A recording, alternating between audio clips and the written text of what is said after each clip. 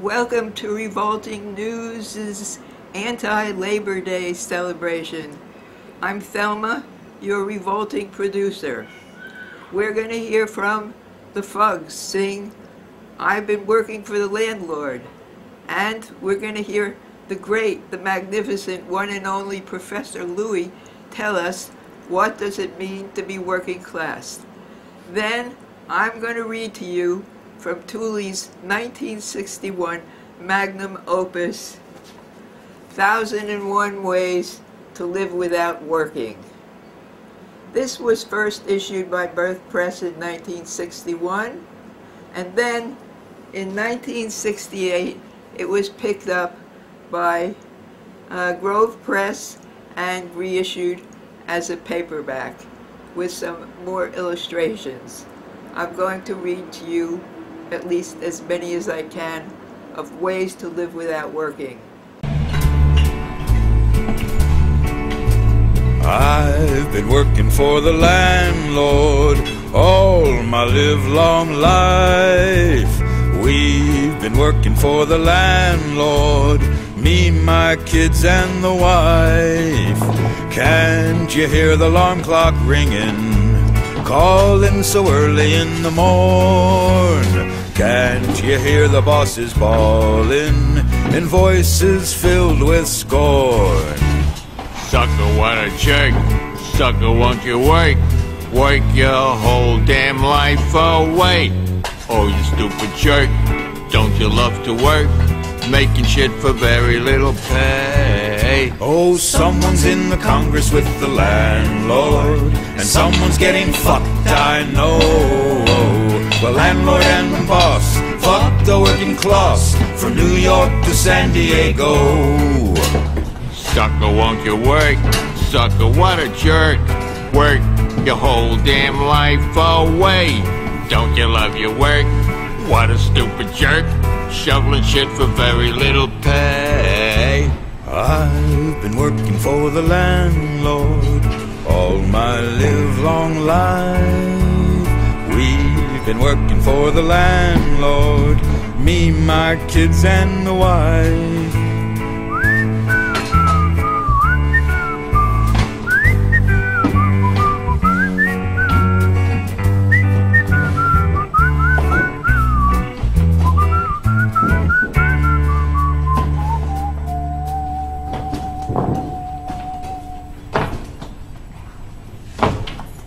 From out of the past, do we always got to come in last? That's the question I'm going to ask. What does it mean to be working class? Because today you say you're middle class, you can't pay a doctor, your car needs gas, you're still paying off your college class. What you owe your credit card is never passed. Still you're middle class this and middle class that. Up or lower middle class till you eat your hat. Got the gap on your back, you got a little fat, you're still paying for the chair where you just sat. Is it all over just like that? Who stole a good life? Where's it at? Oh, is middle class just a little dream made up for you on your TV screen where everybody's comfy, or so it seems, and no one ever eats rice and beans? Cause in the beginning there was just two classes. There was the elite and there was the masses. We did the work and they kicked our asses. Most everything passes. There are still two classes. Those who got it and those who don't. We think we're gonna get it, but really we won't. Those who own the companies and make the big deals. Every deal could cost you a meal, and for real, not too many people hold the power. They make $1 million while they take a shower. There's the owning class and the working class. Where are you at? Are you slow or fast? All you got to do is do the math. If you got a job, you're working class. If you're out of a job, you're really working class. We build the houses, work the fields, we run the hospitals and fix the meals. We make the family and work at home. Sometimes that's the hardest work of all. We clean the office and teach the kids. Everything around us is something we did. No matter what your color or your name, no matter the country from where you came, the name of the game is still the same. And if the owner works, is he working class? It all depends. First and last, if he owns a bodega or a little machine shop, he works for his money. And and he works a lot. He might be working for everything he got, but the guy who owns the corporation, he could work all day. It won't change him. He might be a nice guy. He might be a jerk. He makes his big money off of other people's work. You can't make millions going to work and getting paid. You need other people's work to really have it made. When we punch the clock, he owns the stock. We do the labor, he gets the flavor. We make the honey, but he takes the money. Because working people make everything. We're the ones make the cash register ring. And when our work goes to someone else's profit, now you got it and you don't gotta ask. That's what makes us working class. And if I talk about class just a little more, your TV says we're starting class war. But the real news has come and gone. The class war is always on. We just need to know whose side we're on. If we don't know our own class, you could take it from the poet. We will always take a beating and we won't even know it, because your TV's programmed by the owning class, your newspaper programmed by the owning class, your search engine programmed by the owning class. When we don't know we're working class, the owning class will kick our ass. They get a real free pass, because you got no health care, get lousy schools. The TV brings your kids up to act like fools. You got no union, you lose your job. You vote for politicians who think you're a slob, because we sometimes forget there's a bottom and a top. Those who got it and those who do not. Better to remember and make no mistake. You're not an owner, you're a worker, and that's the breaks. And I bet there's nobody right out here who made $10 million just this year. So before I waste any more breath, before I talk myself to death, let me ask you to act on a fact that has come to pass. Your ass is in the working class. And before we get to another day when we open our mouths with something to say, before you speak and the words are gone, it's good to know whose side you're on and what it means to be working class. Is that something from out of the past? Do we always got to come in last? That's the question we got to ask. What does it mean to be working class? And one last little question before I'm gone. Tell me, whose side are you on?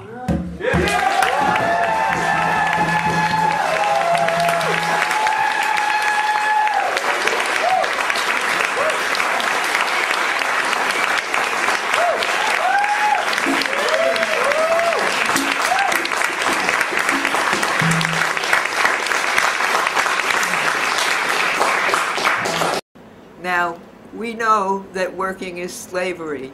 It's something that you only do for money. It's something that you don't want to do. So it's very, very nice to learn to live without working. All right, now to start out, Tuli tells us that the first way to live without working is, number one, die. I don't know if you could live without working and die at the same time, but you can try. Next one is someone else die.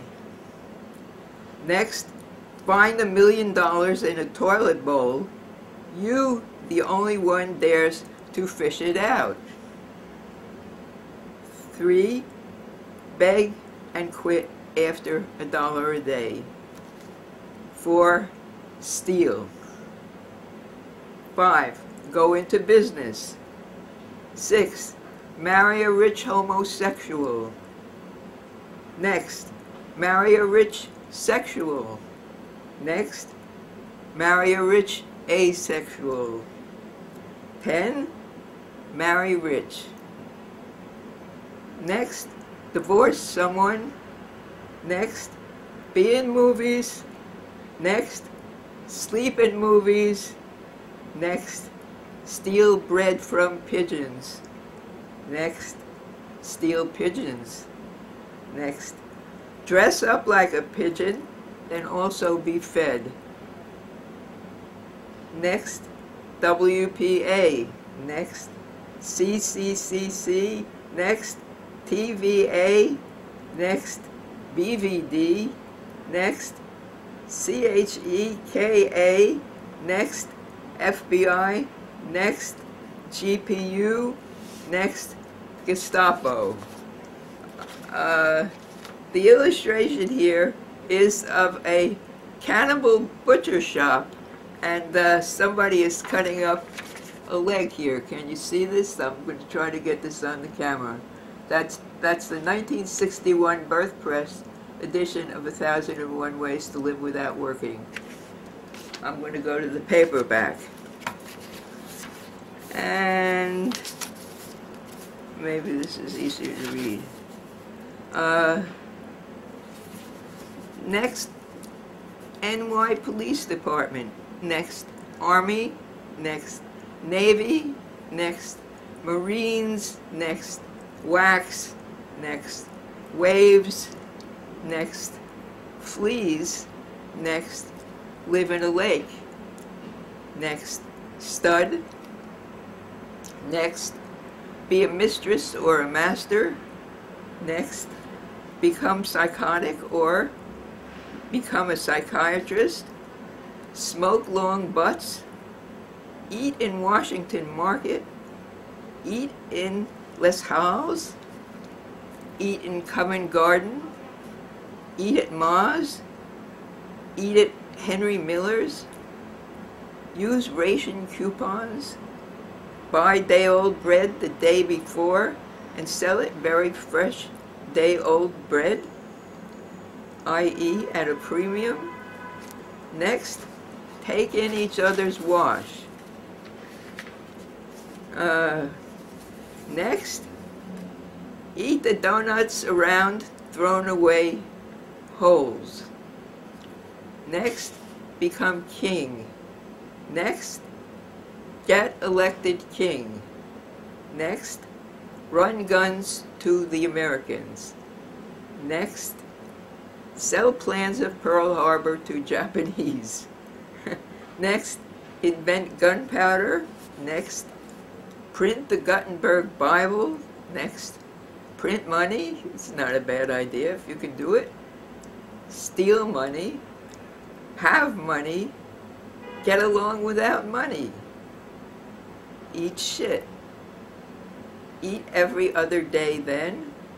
Eat every other day, etc.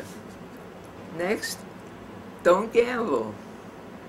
Next, gamble, win a lottery, win at poker, win at casino, win at gin rummy, win at pinochle, fall out the window and collect insurance, fall in front of a subway and collect insurance, fall in front of a taxi and collect insurance. Well, if you could live and do that, fall and collect insurance. Collect insurance. Collect. Be a gangster or be a cop. Be a prime minister. Bet on the winning horse. Have a rich father. Have a rich mother. Have a rich cousin. Carry a message to Garcia. Collect. Discover America. Carry away from Newcastle coals. Eat your heart out. Eat your liver and your heart. Get a Fulbright. Get a Guggenheim. Get an Oppenheim. Become an alcoholic. Get sick. Get migraine headaches. Get a psychosomatic backache. Get a psychosomatic stomach ache. Get a psychosomatic book ache. Review books. Steal books. Write books. There's a picture here. You pay nothing. English speaking. Government screen trained. Sleep in maids. This is an ad for maids that Tuli has reprinted. Then he tells us, print books, eat books, go to California, go to Paris, France, go to Palma, go to hell, live on dreams, since you can live as cheap as one. If one is dead, kill. Catch farts and condense them. Sell Japanese prisoners. Sell surplus Irishmen. 1 Jew given away with each 10 Irishmen. Drop silver pennies in the dime coin box. Claim the machine doesn't work in the automat. Go to school. Go to college. Go to high school. Go to grade school. Go to kindergarten. Stay home. Suck your mother's titty. Be a caretaker in a full cemetery. Eat more shit. Be a statue.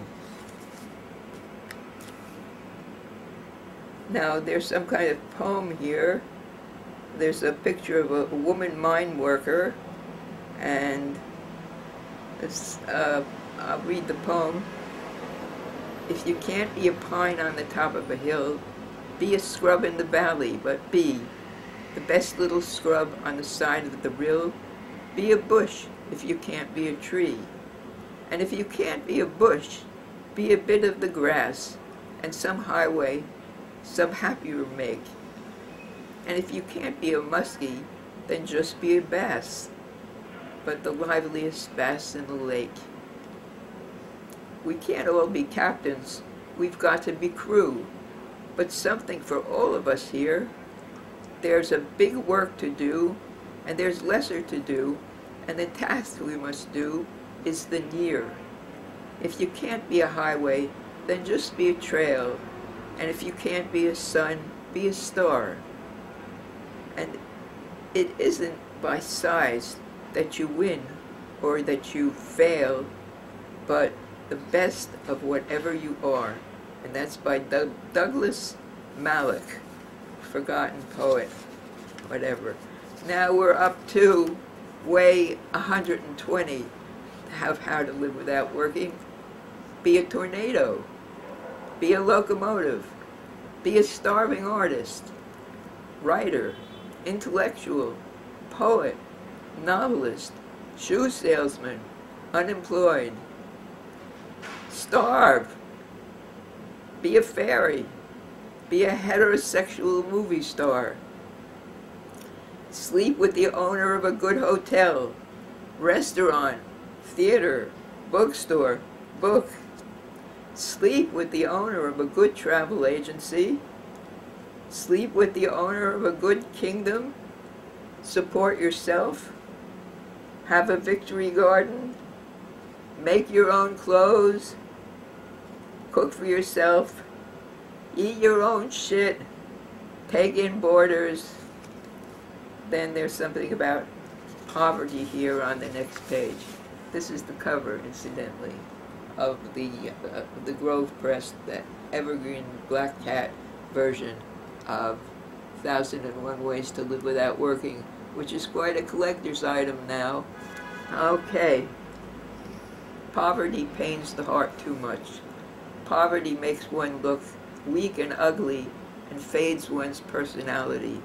Poverty makes one to be inactive and to talk less and appear as a sick person sometime.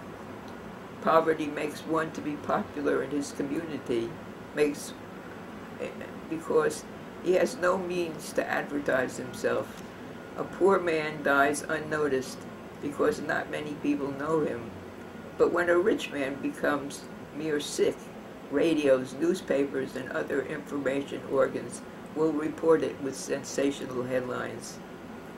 A poor man thinks every now and then he is not happy.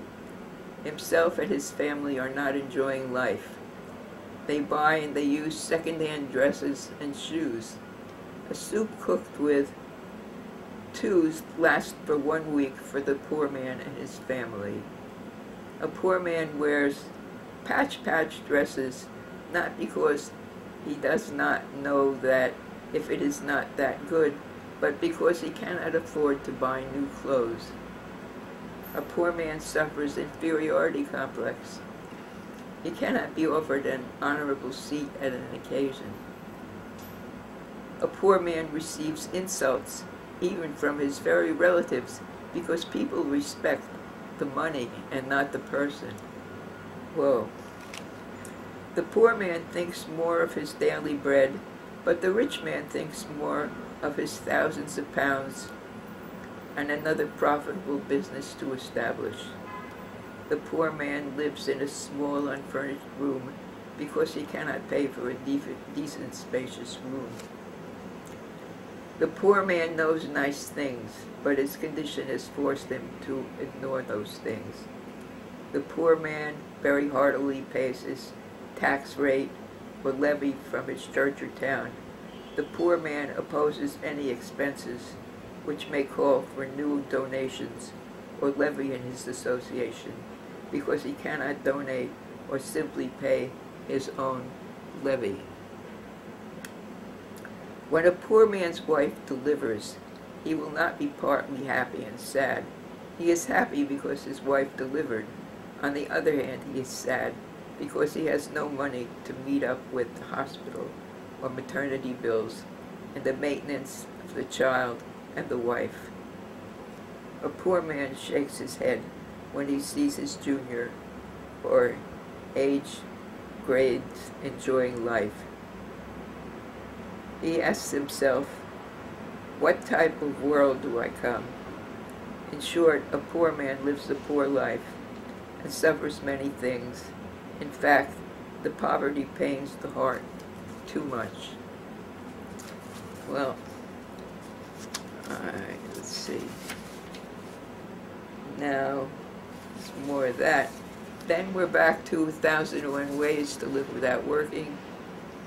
Sell your hotel, yacht, stamp collection, wife, clothes, 150, rare fish, turtle, vegetables, dinosaur, money, bookstore, books, book, poetry, paintings, novels, body to science, body to customers, Xmas presents, birthday presents, birthright, passport, socks, shoes, pants, other socks, undershirt.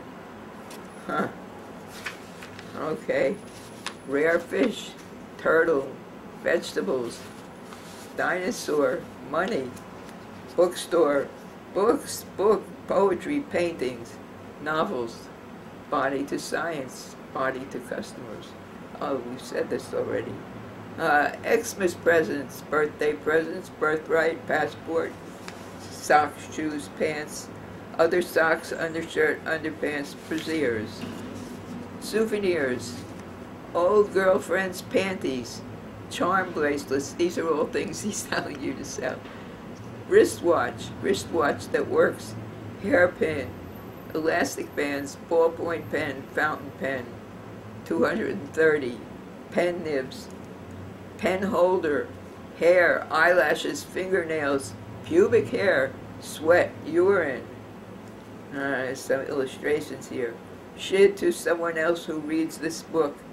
Don't go up the Eiffel Tower, cost 1 new franc. Don't go up to the Empire State Building, costs $1.50.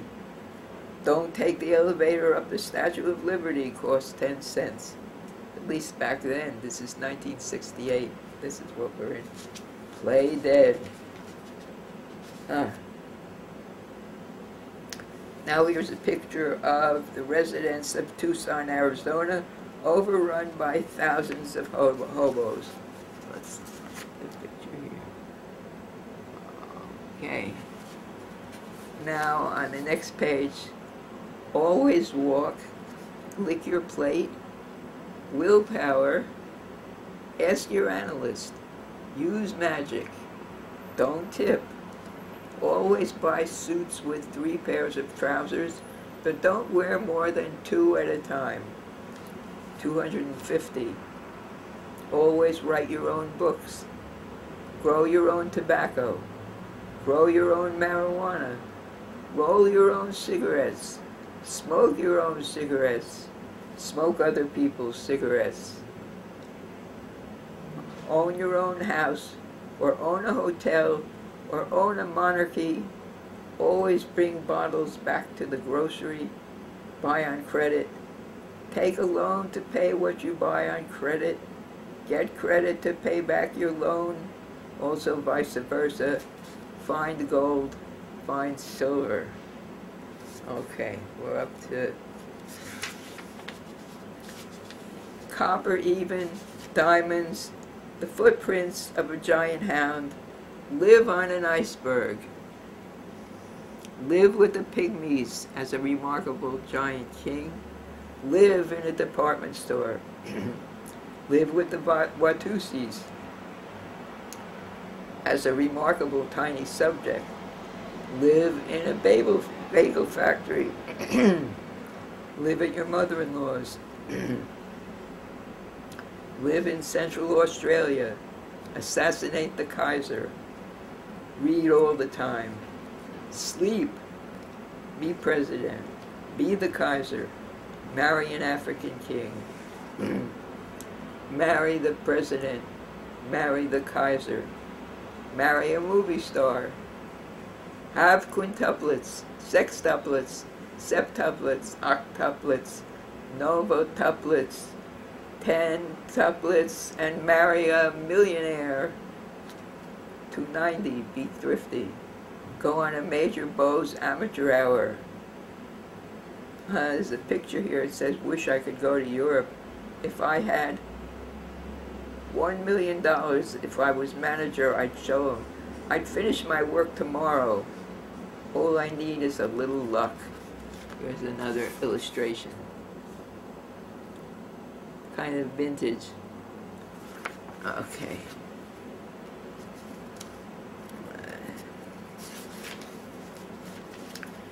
Be a professional. Do not take a ticket in a cafeteria. Be strong. Become pregnant. Lick farts. Become a publisher. Become helpless. A writer. An editor. Be a rum runner. Teacher, nun, guided tour, stockbroker, storekeeper, pirate, sell your shit to pigeons, sell your ship to sparrows, win, don't eat cake, look at the television, be a freak, be on television. The golf links lie so near the mill that almost every day the laboring children can look out and see the men at play. Repair television, make television, sit in an outdoor cafe and leave without paying. Invent Don Amici, don't pay the